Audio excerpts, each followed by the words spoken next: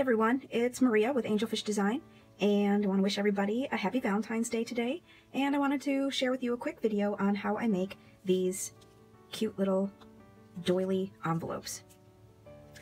Now I have them in two sizes, so what you're going to need are some doilies. Got these at the dollar store.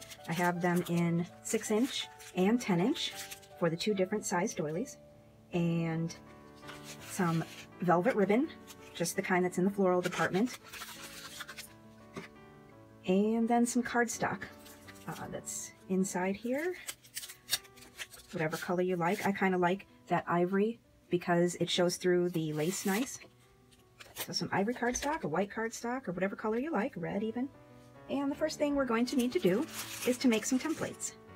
I just used the packaging material from the inside of the doily packages because it was nice lightweight cardboard.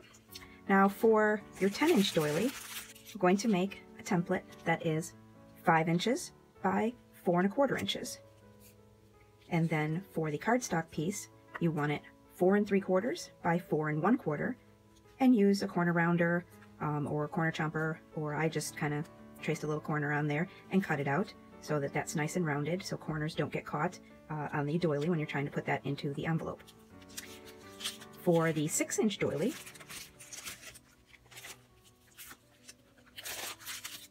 you will need a template that is 3 inches by 2 1/2 inches, and the inside piece is 2 7/8 inches by 2 3/8 inches. Again, that small piece will be for the enclosure card and needs to be rounded. Okay, when you're making this piece of your template, you're going to want to fold it in half and make a tiny notch right there that shows you that that is the center of your template. Okay, once we have our templates all set, I'm going to work with the 10-inch doily, and we want to actually turn it upside down so that the point of the heart is at the top. We want to line up our notch with that point on the heart and kind of center that template. Fold up the bottom. Make a nice sharp crease, as sharp as you can get without tearing your doily. They are delicate. Fold in each side.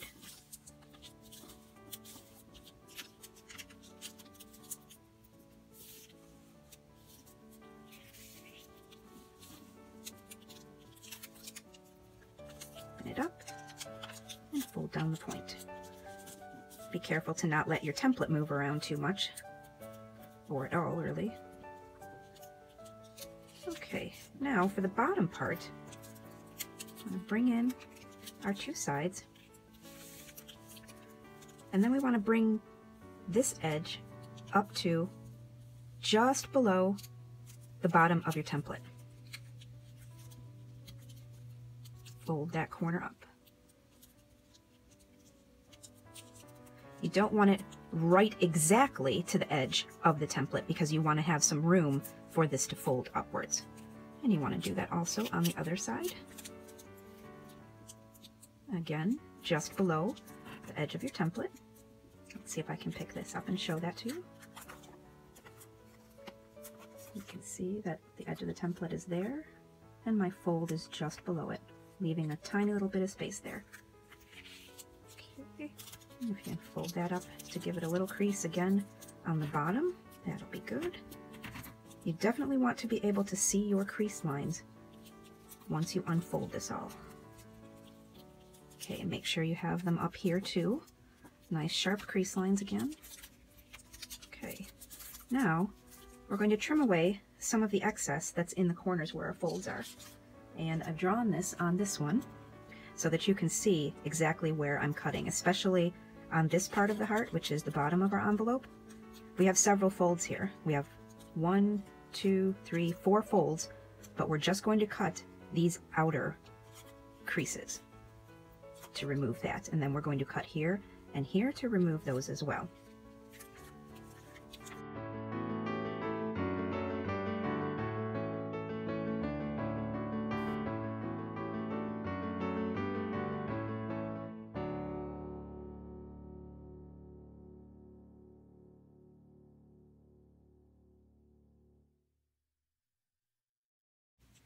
Then we're going to fold our side pieces to the inside, and this upwards. And we would put some glue on these little edges here. I like to use this Tombow Mono adhesive.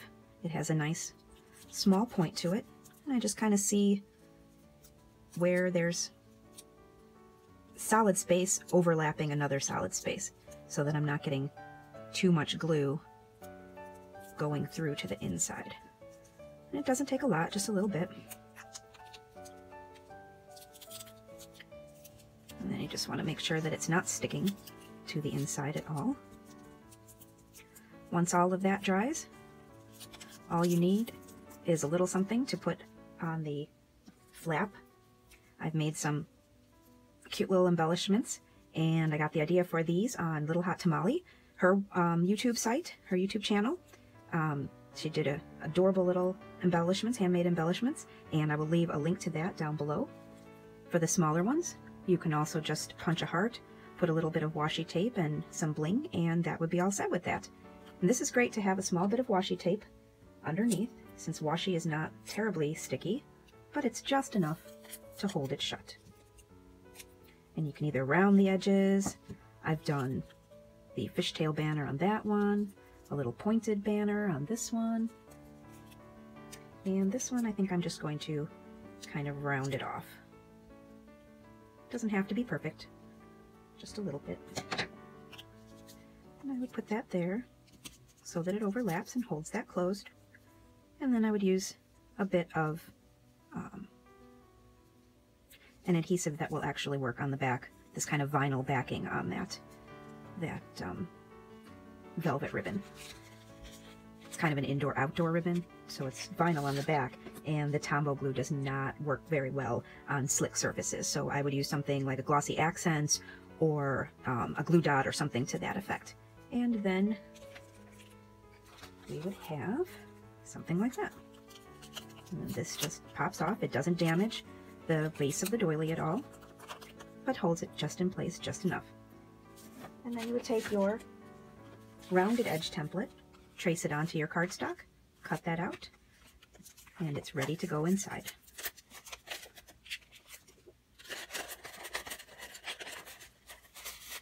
Like that. The nice round corners, edges don't catch on the inside of the doily at all, so no harm in, no worry about tearing it. And then you're all set. And the small ones are done exactly the same. And that's it. And then you have something to either give to a Valentine, put in your flip books and your junk journals, or whatever, wherever you want to put a pretty lacy doily envelope. Thanks for stopping by. Hope you enjoyed it. See you next time.